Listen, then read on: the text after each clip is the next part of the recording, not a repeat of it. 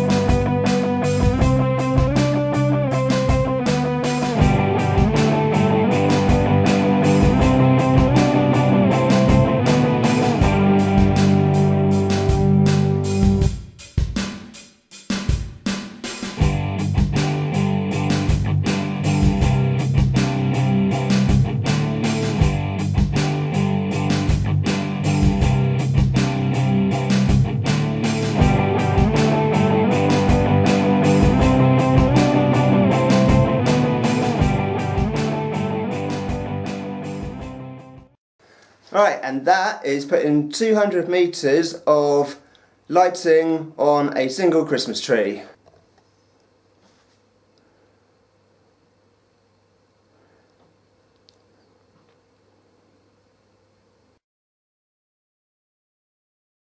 Right, okay, thanks for watching. Sorry this video was a bit crap. Hopefully my next one will be a little bit more entertaining, and I will see you soon.